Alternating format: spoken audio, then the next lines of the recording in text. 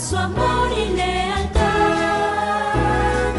En el diario estudio de nuestra lección y la palabra viva de Jesús.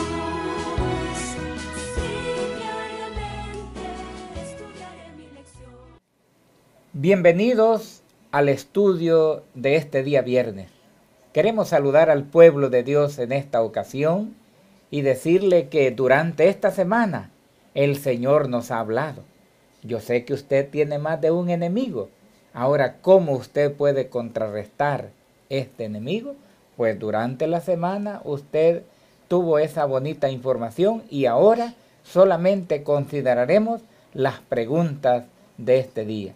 Quisiéramos darle gracias a Dios por podernos permitir llegar hasta su hogar a través de la televisión, como a través de la radio, a través de todos los medios, plataformas que sean posibles para que este estudio pueda llegar hasta la comodidad de su hogar. Hoy este día, como siempre, hemos tenido un invitado especial y ahora también este invitado especial es mi esposa. Bienvenida al estudio. Amén. Muchas gracias nuevamente porque el Señor nos tiene aquí para servirle y estamos aquí para compartir su palabra con ustedes que gustosamente dejan entrar esta señal a sus hogares por medio de cualquier medio que sea. Gracias a Dios porque llega hasta ustedes la palabra de Dios. No es la palabra de nosotros, es la palabra de Dios. Y por eso estamos contentos y les mandamos un abrazo a todos aquellos que están unidos con nosotros por la verdad presente. Y deseamos que el Señor les dé muchas bendiciones, tanto espirituales, materiales, físicas, que gocen de las bendiciones del Señor. Así que sean bienvenidos con nosotros a estudiar estas preguntas que mucho vamos a aprender de ellas. Así que vamos a orar para pedir la bendición de nuestro Dios. Padre eterno, en esta mañana, Señor, te damos gracias por la vida que nos permites, porque eres tan bueno, Señor, que nos has tenido paciencia y nos has sostenido, nos has mantenido, nos has dado todo lo necesario, Señor, para esta vida. Pero, Padre, te agradecemos más porque nos das tu santa ley, tu santa palabra para que podamos regirnos por ella. Y así, Padre, nos hemos apartado de tantas cosas malas que practicamos antes, porque, como dice la lección, tu santa ley está en nuestro corazón, está en nuestro ser, y por ella, Padre, nosotros estamos seguros de que tú aceptas nuestra conducta, porque por ella nos regimos. Padre, bendícenos en esta hora que vamos a compartir tu palabra, que seamos, Señor, de gran bendición, porque es tu palabra la que llega a los corazones. Bendice a cada oyente, a cada uno, Señor, que gustosamente Él quiere escuchar de ti. Te pido, bendito Dios, que seas con ellos, que los bendigas para que tu palabra sea bien recibida en sus corazones y que puedan ponerla por obra. Padre, muchas gracias. Así te pongo en tus manos a Patti para que también ella sea bendecida por ti, porque gran trabajo hace, Señor, de compartir esta palabra por medio de los medios que ella está aquí haciendo con sus manos, Señor. Padre, bendícela y que podamos también nosotros ser bendecidos con tu santa palabra. En el nombre de Jesús. Amén. Amén. Quisiéramos animar al pueblo de Dios para que el día de mañana acuda a la gran reunión, a la asamblea. Pues las iglesias de la verdad presente todas están abiertas a las 9 de la mañana. Tanto en Austin, en Forgo, Houston, aquí en Dallas, McKinney, Denison Sherman. Le invitamos para que usted acuda a esas iglesias. Quiero decirle que el pastor Orlando Enamorado estará predicando en la mañana aquí en la iglesia central, aquí en Irving. Y a las 7 de la noche estará predicando en Denison Sherman. Así es que le invitamos también para que en la tarde acuda allá a escuchar la palabra de Dios. Amén. Y así, ahora usted informado también que después de más tarde este día, viene a usted el altar de las peticiones a las 11 de la mañana. Y a la puesta del sol también viene en vivo recibiendo el sábado. Así es que le invitamos para que se quede en sintonía de nuestra programación. Amén. Bueno, vamos entonces a estudiar ahora la lección que era la lección número 10, liberación de nuestros enemigos. Si usted ha notado, todas las lecciones han hablado de la liberación, liberación, liberación. Ahora, yo sé que nosotros tenemos enemigos, como dice la palabra de Dios, aunque dependa de ustedes, dice, no tengan enemigos, pero a veces los tenemos y no por parte nuestra. Bueno, aquí hay una pregunta que quisiera que la consideráramos. ¿Qué debemos considerar si encontramos que en la es vida sin lucha contra el enemigo?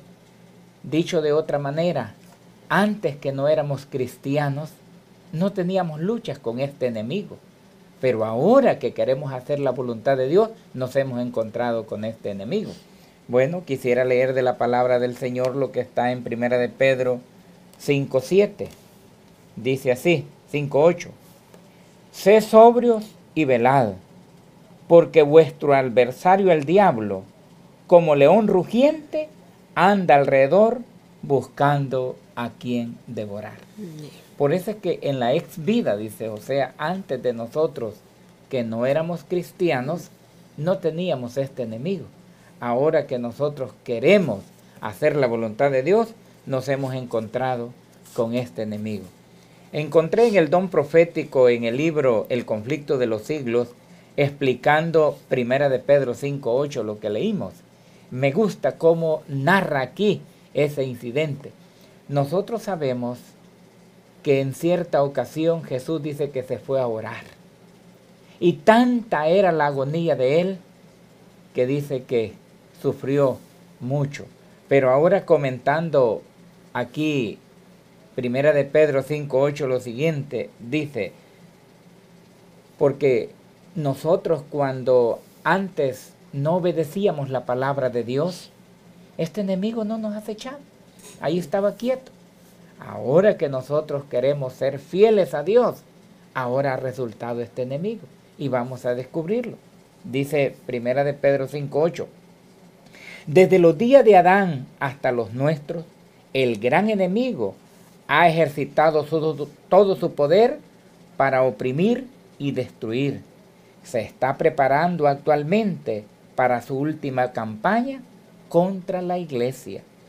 Todos los que se esfuerzan en seguir a Jesús tendrán que estar en esta lucha con este enemigo implacable. Cuanto más fielmente imite el cristiano al divino modelo, tanto más seguramente será el blanco del ataque de Satanás. Todos los que están activamente empeñados en la obra de Dios, tratando de desenmascarar los engaños del enemigo y presentar a Cristo ante el mundo, podrán unir sus testimonios al que da San Pablo, lo que acabamos de leer en 1 de Pedro 5:8, con toda humildad y con lágrimas y tentaciones. Satanás asaltó a Cristo con sus tentaciones más violentas y sutiles, pero siempre fue rechazado. Esta batalla fue liberada en nuestro favor. Esa victoria nos da la posibilidad de vencer. Cristo dará fuerza a todos los que se lo pidan. Nadie, sin su propio consentimiento, puede ser vencido por Satanás. El tentador no tiene el poder de gobernar la voluntad y obligar al alma a pecar. Puede angustiarnos, pero no contaminar. Puede causar agonía, pero no corrupción. El hecho es que Cristo venció, debería inspirar valor a nosotros para sostener notablemente la lucha contra el pecado y contra Satanás. Entonces ahora, nosotros entendiendo que ahora que queremos hacer lo recto delante de Dios, nos ha salido este enemigo. Pero note usted lo que este enemigo no puede hacer. El tentador no tiene el poder de gobernar la voluntad o obligar al alma a pecar. Satanás no nos puede obligar a pecar. Lo que Satanás puede hacer es esto. Puede angustiarnos. Y esa angustia puede ser con enfermedades. Esa angustia puede ser con problemas familiares. Esa angustia puede ser el trabajo. Mucho puede hacer Satanás. Puede angustiarlo, dice, pero no contaminarlo. Puede causar agonías. Y una agonía puede ser cualquier dificultad que se presente en el hogar, en la familia. Dice, puede causar agonía, pero no corrupción.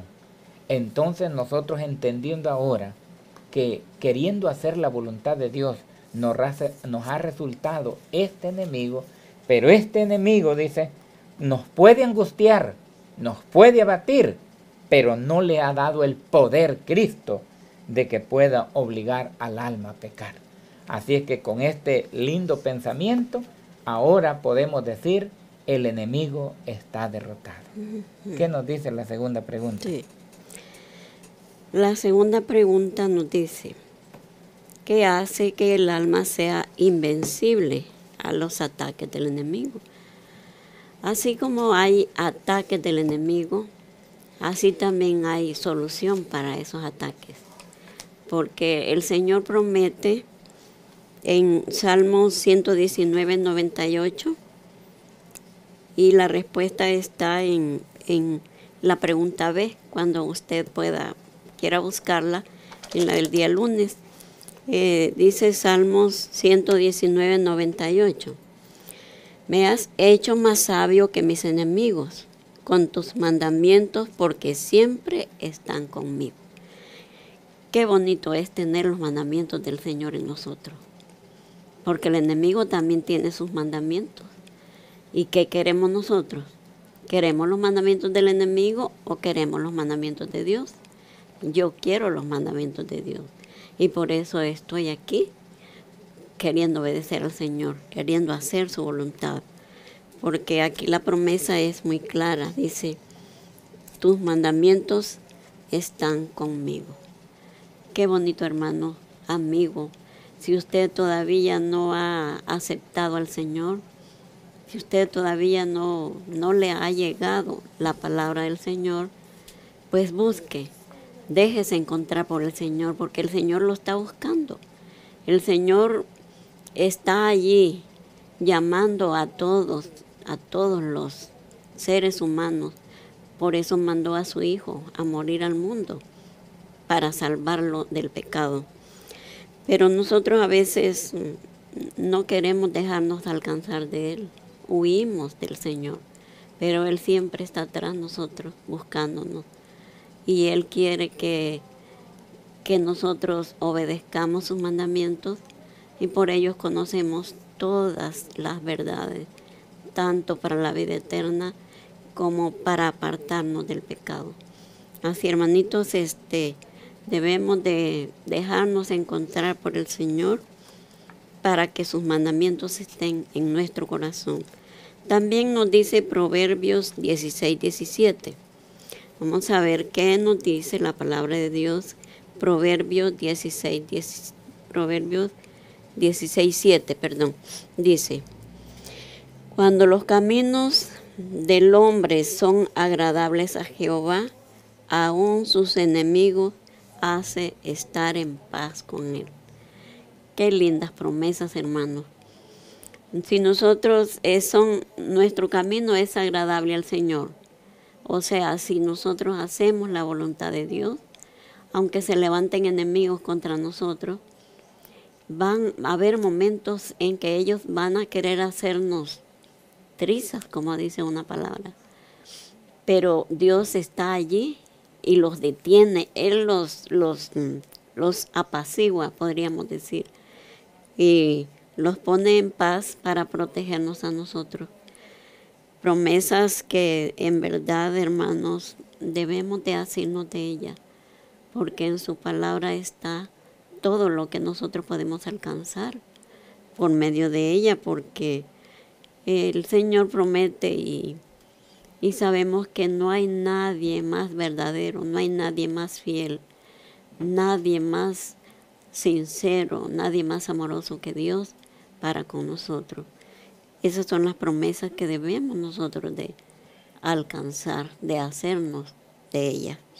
Dice aquí en el discurso maestro de Jesucristo, en la página 101, dice: si pudiera agudizarse nuestra visión espiritual, veríamos almas oprimidas y sobrecargadas de tristeza, a punto de morir de desaliento, quienes se hallan como al borde de un precipicio. Los ángeles del cielo rechazan las huestes del mal que rodean a estas almas y las guían hasta que pisen un fundamento seguro. Las batallas entre los dos ejércitos son tan reales como las que sostienen los ejércitos del mundo, y del resultado del conflicto espiritual dependen los destinos eternos. Aquí estamos viendo, hermanos, que hay una batalla entre Cristo y Satanás, y nosotros somos el blanco. Pero, hermanos, nosotros podemos decidir de qué lado estamos, vencer esa batalla del enemigo y hacernos de las promesas de Dios. Porque Él dice aquí que de esa batalla depende el destino eterno de cada uno de nosotros. Porque recuerden que hay dos destinos, vida eterna y muerte eterna. Si nosotros queremos vida eterna, es tiempo ya, hermanos, de que acudamos a la palabra de Dios, acudamos a la oración, acudamos a entregar todo nuestro ser a nuestro Señor, entregarnos de todo corazón, buscarle de todo corazón, como dice Jeremías. Nosotros estamos a tiempo todavía, hermanos. La gracia se cierra, la gracia se termina, y es ahora cuando nosotros podemos echar mano de la vida eterna. Así, hermanos, nosotros quedamos claros de que para que, ¿qué hace? Dice la pregunta, que el alma sea invencible a los ataques del enemigo. Que nosotros estemos de la mano de Dios, que nosotros acudamos a su palabra, y por ella nosotros conoceremos cuál es el bien y el mal y cuál es la voluntad del Señor. Eso es lo que podemos aprender del día lunes. Muy bien. Dice aquí la pregunta número 3. ¿Por qué a veces nos enfrentamos con parientes y supuestos amigos? Refiriéndose a los enemigos. ¿Quién más tuvo esta experiencia? ¿Quién nos da mayor ejemplo de esto si no es nuestro Señor Jesucristo? Amén. Quisiera leer aquí en el Evangelio de Lucas, aquí en el capítulo Lucas 22. Voy a leer desde el 39 en adelante, pero note usted unos textos aquí tan importantes como es el texto 43. Texto que a veces nosotros no le hemos puesto mucha atención al verso 43. Dice así: cuando llegó a aquel lugar,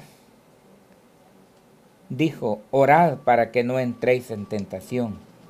Y él se apartó de ellos a distancia como un tiro de piedra, y puesto de rodillas, oró, diciendo: Padre, si quieres que pase de mí esta copa, pero no se haga mi voluntad, sino tu voluntad. Y se le apareció un ángel del cielo para fortalecerle.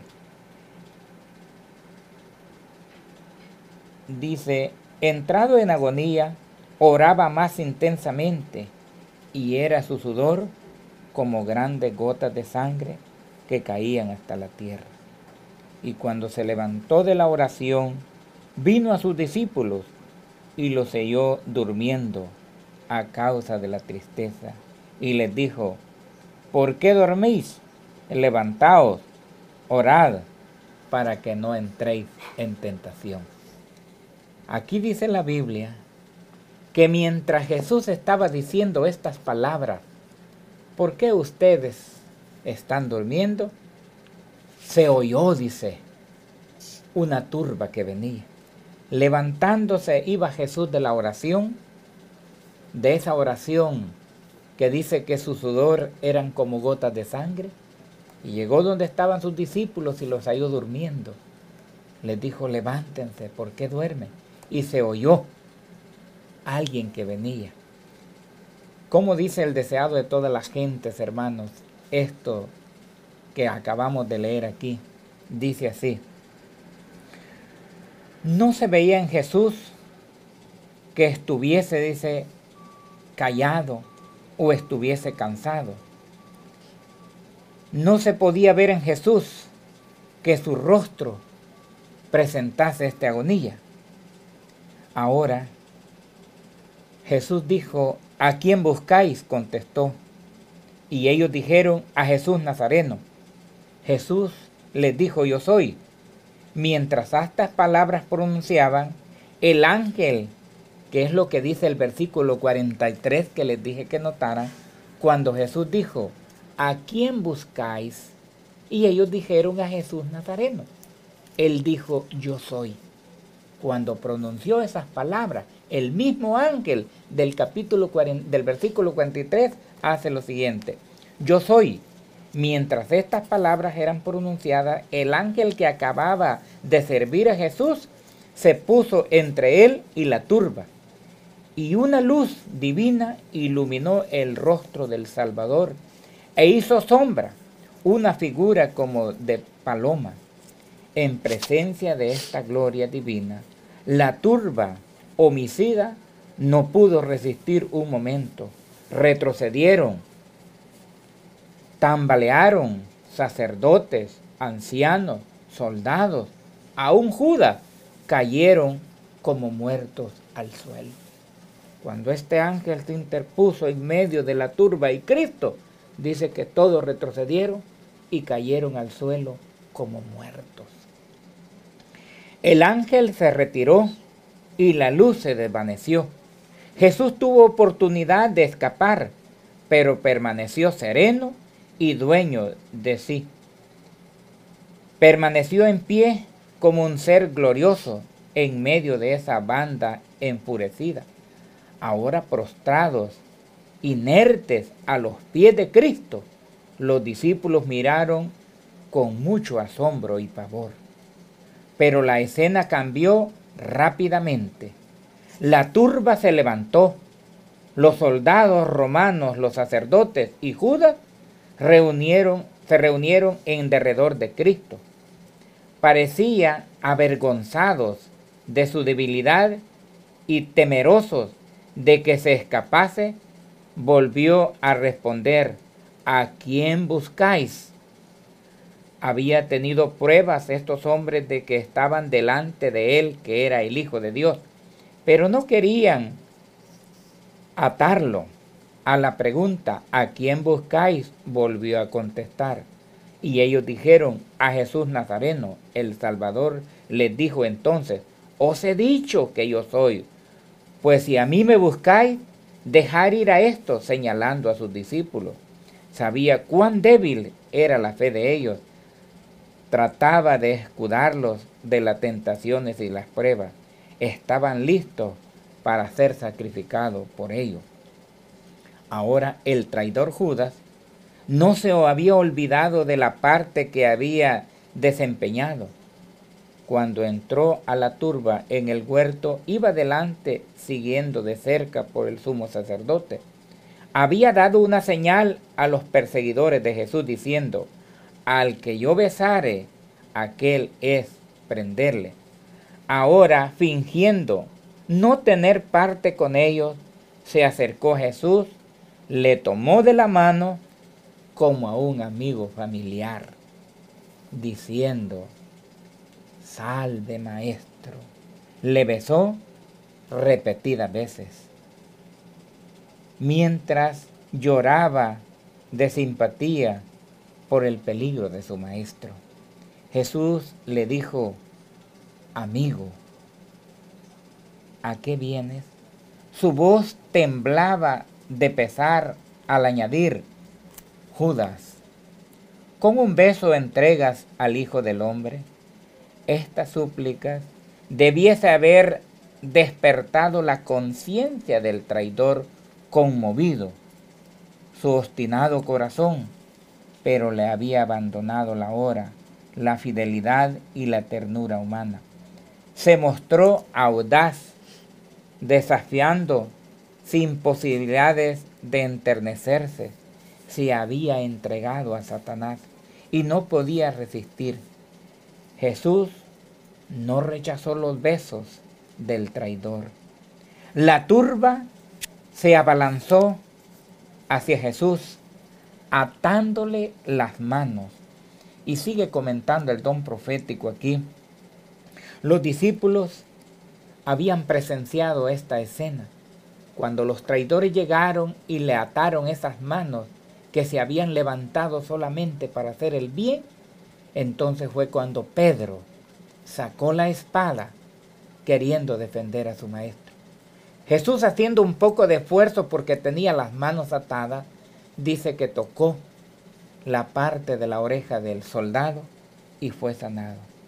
Ahora, mis queridos amigos y hermanos, cuando dice aquí la pregunta, que a veces, dice, enfrentamos con parientes o supuestos amigos, nosotros sabemos que en los últimos días nuestros hermanos no consagrados son los que nos van a entregar.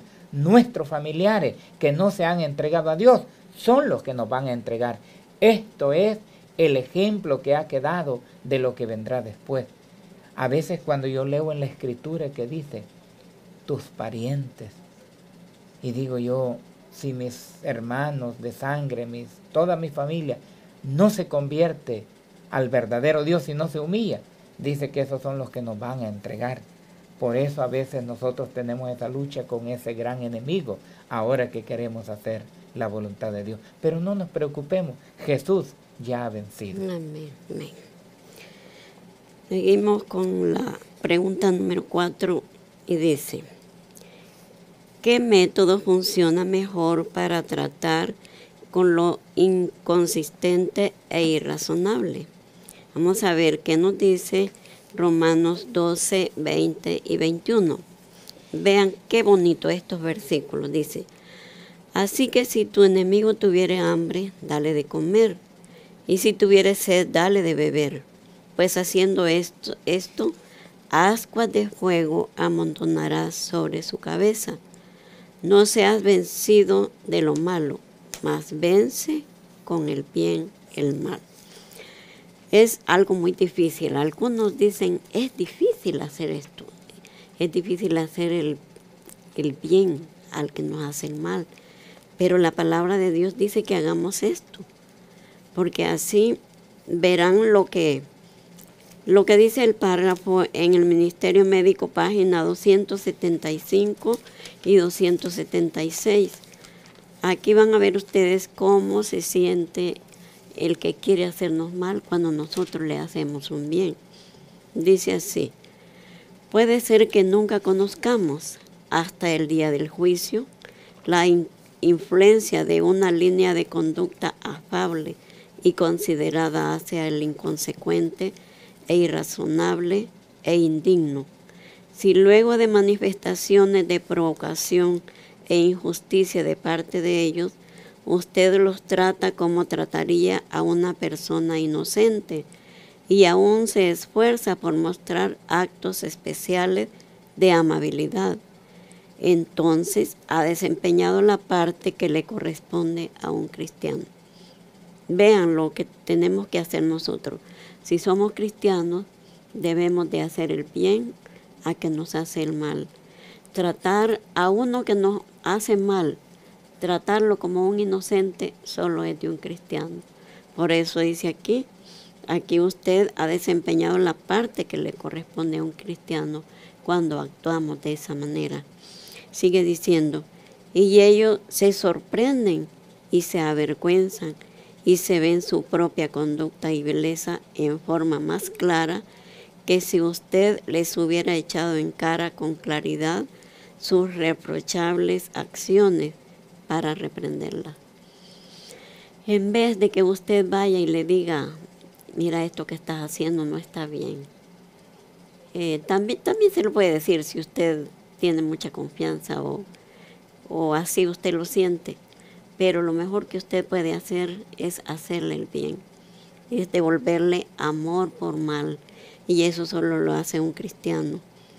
Pero ven cómo el Señor Jesucristo, tanto que lo maltrataron, lo escupieron, lo bofetearon, todo lo que le hicieron al Señor, era para que lo sufriera, pues, uno que fuera malo.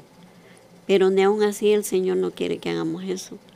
Pero el Señor soportó todos esos ultrajes, pero aún dijo, perdónalos, Padre, porque no saben lo que hacen. Y así nosotros somos llamados a hacer el bien a aquellos que nos hacen mal. No es fácil, hermano, no es fácil. Pero recuerdo lo que dijo en la lección de ayer el pastor Pérez. Dijo, esto no lo puedo hacer yo, no lo puede hacer ningún pastor, solo lo puede hacer el Espíritu de Dios que nos mueve a hacer el bien. Por esto es, hermanos, que es muy importante nosotros acudir a la palabra de Dios, acudir al Espíritu de profecía que nos aclara tantas cosas que nosotros no entendemos en la palabra de Dios. Porque la palabra de Dios fue hecha para que la entendiéramos, pero nosotros por falta de entendimiento, el Señor mandó al Espíritu de profecía para que nosotros ampliásemos nuestro conocimiento y así el Señor nos da más luz para que nosotros podamos ser más instruidos. Aquí en la parte de esta misma pregunta se cita en Señales de los Tiempos, 10 de febrero 1888, y dice, así un parrafito muy lindo, dice, cada palabra de amor, cada acto de bondad, incluso el vaso de agua fría que ha sido dado en el nombre de Cristo, es reconocido y recompensado. A veces nosotros decimos, ¿qué es un vaso de agua? Pero sí, hay gente que se muere de sed, tanto sed física como sed espiritual. Así que la gente hoy está muriendo por falta de agua, por falta de comida espiritual. Y somos llamados nosotros a ir a estas personas, a nuestro vecino, a nuestro amigo, a nuestro familiar, contarles de las maravillas que el Señor tiene para ellos. Y por eso es que el Señor está teniendo paciencia para con nosotros, para aquellos que todavía no se han añadido a la iglesia del Señor. Somos llamados a ir a ellos. Aquí pide en esta pregunta, dice que relatemos la acción que se practicó este espíritu. En Segunda de Reyes se nos relata la historia de Eliseo, que lo buscaban a él, lo buscaban los sirios. Y el rey tenía guerra contra el rey de Siria tenía guerra contra el rey de Israel. Pero Eliseo se reunió con los que lo buscaban. Y entonces pidió él al Señor de que les cegara los ojos para que no vieran por dónde iban. Entonces les dijo él, este no es el camino ni esta es la ciudad. Y siguieron caminando. Cuando llegaron a la ciudad, Eliseo otra vez oró y le dijo al Señor que les abriera los ojos para que vieran dónde estaban. Y cuando abrieron los ojos vieron que estaban en medio de Samaria. Y cuando ellos se sorprendieron y cuando el rey de Israel los vio, le dijo a Eliseo, ¿qué hago con ellos? ¿Los mato? Padre mío, le dijo. Entonces le dijo Eliseo, no los mates. ¿Cómo vas a matar a aquellos que tú has hecho cautivos? Y entonces el rey obedeció lo que Eliseo le dijo. Pero lo bonito es que lo que tiene relación de esta historia con con esta pregunta que estamos contestando, dice que el rey obedeció lo que Eliseo le dijo, dale de comer.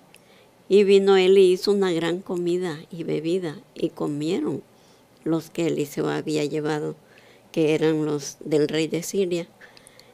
Y así que comieron, les dijo Eliseo, vayan para su ciudad. Y se fueron ellos muy contentos. Y lo que aquí podemos ver al final de esta historia es de que no volvieron más a molestar al pueblo de Israel por haber hecho este acto de bondad con ellos, haberlos dejado vivir, haberles dado de comer, y así ellos conocieron de que eran pueblo de Dios. Así nosotros debemos darnos a conocer que somos hijos de Dios, haciendo el bien para todo aquel que nos hace mal. Muy bien. Viendo ahora todos estos enemigos, ¿cómo la oración nos da la victoria sobre nuestros enemigos? Amén. La clave es la oración. Amén. Para poder vencer al enemigo, no es haciéndole el mal, sino orando. Leo aquí en el libro de Santiago, capítulo 4, el verso 7 en adelante. Someteos pues a Dios, resistid al diablo, y huirá de vosotros. Acercaos a Dios, y Él se acercará a vosotros. Pecadores, limpiaos las manos vosotros, los de doble ánimo, purificad vuestros corazones. Ahora, aquí el consejo del apóstol es someternos a Dios, Amén. la oración. Amén. No hay otro método. Y dice aquí, a nosotros como a Pedro se nos dice que Satanás nos ha pedido para ser zarandeados como a trigo, pero yo he rogado por ti que tu fe no te falte. Satanás tiembla ante el alma más débil que encuentra refugio en este poderoso nombre. Amén. Cuando mencionamos el nombre de Jesús, Satanás sale huyendo, Satanás tiembla. Ahora cuando el cristiano hace de Dios una oración, un hábito constante, entonces el diablo rompe todos los ataques que puede hacer con él. Satanás no puede morar cerca de una persona que está constantemente en oración, porque él no lo resiste. El consejo entonces hoy es la oración. Amén. Oremos y así este gran enemigo huirá de nosotros. Amén. Esa ha sido la lección enseñada este día. Que el Señor bendiga. Amén. Amén. Vamos a terminar entonces con una oración. Padre nuestro, muchas gracias te damos porque nos has dado el privilegio de poder estudiar y conocer las artimañas de este gran enemigo. Ahora él también ha usado a otras personas, pueden ser nuestros familiares, aquellos supuestos amigos que también nos difaman. Ahora que nosotros hemos emprendido este ministerio como de la verdad presente, el enemigo no está contento y se ha levantado a hacer guerra. Pero nosotros sabemos que ya está derrotado, ya está vencido. Amén. Amén. Ahora hemos estudiado que a estas personas hay que hacerles el bien. Cuando se levanten tempestades hablando de estos ministerios, nosotros debemos orar y hacerles el bien. Así es el consejo bíblico. Amén. Dice que nosotros debemos de devolver el bien por el mal que ellos nos hacen. Amén. Ahora nosotros solo podemos resistir a este gran enemigo con la oración. Amén. Por eso es que en tu nombre oramos esta mañana y lo agradecemos todo en el nombre de Jesús. Amén. Amén. Amén. Todo fiel discípulo del buen Jesús demostrará su amor